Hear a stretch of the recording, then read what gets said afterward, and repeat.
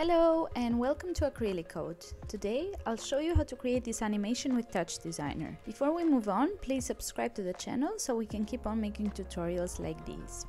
Now let's start from scratch. I already opened an empty project. Now let's split the screen and activate the top viewer. I'm going to create an out top and let's right click here to turn off the backdrop tops. What we're going to do first is create the particles. For this, press tab, go to SOPs, and while holding shift, let's select a sphere SOP, a sort, a particle, and a null. Great. So now we already have our chain, which is very handy. Let's right click after the null to create a geometry. Right click after the geometry to create a camera. Press tab, go to materials and create a constant material. Let's drag and drop it to the geometry and select parameter material. Press tab, go to tops and let's create a render top. Let's connect it to the out, right click here and insert a transform operator.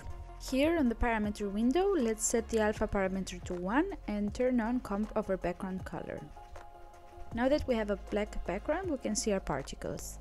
Let's go to sort and in the parameter window put the point sort to random so that our particles are moving in a random way. Let's click on particle next and in the parameter window let's go to particles and increase the amount of particles to 1000. Now let's add a feedback. We can do this with a feedback loop or like I always like to do it, go to the palette, image filters and drag and drop the feedback edge. Connect the feedback edge to the transform and to the out. Let's go ahead and also change the color. I'll go with a dark blue since it's more comfortable to my eyes. Now for the next step, we want our particles to move with the input of the microphone. So first we're going to simulate the input. We want the sounds we make on the microphone to have a wind-like effect on the particles. So let's click on the particle node and in the parameter window go to forces and here we have a wind parameter. So let's see, here in the X parameter of the wind, if I put for example -2, it has the effect on the particles where it looks as if the wind is causing the particles to be pushed to the left. So we know the wind right here is what we want to simulate. But before that, I kind of want the particles to be even more random. So let's go here, right before the sort, and right click to insert a noise operator. Maybe play around with the period and see if the particles are moving more naturally.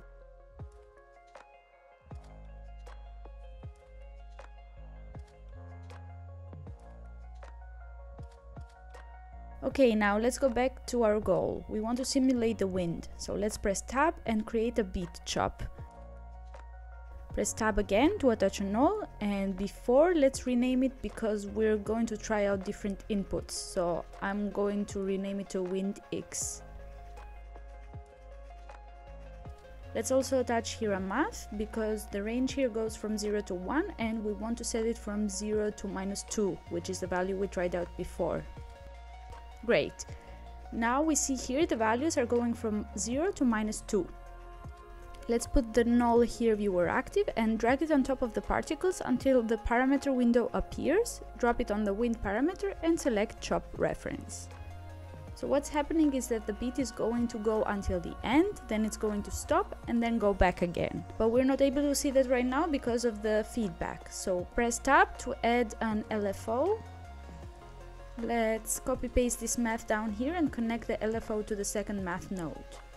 Here, let's change the range from -1 to 1 and connect it to the rename. So right here we can see the LFO is going left and forward and then left and then forward again. I'll just click on the LFO and on the parameter window decrease the frequency a bit. So now it's much clearer. We see the particles going this way and then stopping and then coming back towards us. Okay, great. Now that we have this, we don't want it to happen automatically, rather we want it to change with our sound. So let's press tab and add an audio device in. Here we can see what my microphone is recording right now. Let's right click here and add a select and I'll choose a channel name here in the parameter window and it's going to be channel 1. So now we have our channel isolated. Let's right click to add an audio spectrum and right click on it to add a null.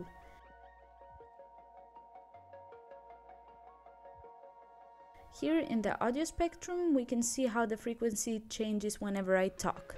We want to filter here the frequency, so right here in the middle let's right click, add operator, and let's add an audio filter. Here in the parameter window we'll select the high pass filter because we only want the high frequencies to pass, and let's also change the cutoff units to frequency. Now we need to calibrate it, so in order to do this we need a sound input. Now I'll make a sound noise like... Great, now we see how the sound is affecting the null right here.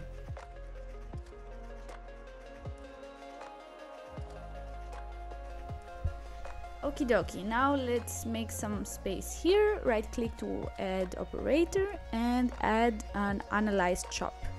In the function here I'll put RMS power.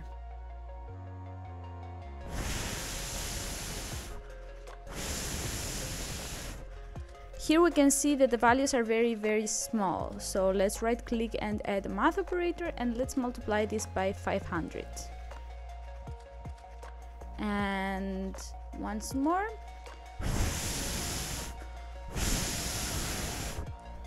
This is better, but sometimes it goes over 1, so let's try to limit it. Right click, add a limit chop. In the parameter window set the type to clamp and the minimum to 0. So let's try again. We see it only goes to 1 and it stops there. Now we know that this guy goes from 0 to 1 and we want it to go from 0 to -2. So let's right click, add operator and add another math. And in here we can change the range from 0 to -2. Okay, now I'll clean this up a bit. Let's move the whole chain right here and connect it to the rename. To have a better view on what's happening, let's click on the little arrow here on the top right corner and split the screen. Here on the left part, I'll activate the top viewer to have the animations on the big screen, and here on the left bottom screen, I'll deactivate the backdrop tops. Okay, now we're all set. I'm going to make a wind sound on the microphone and let's see the magic happen.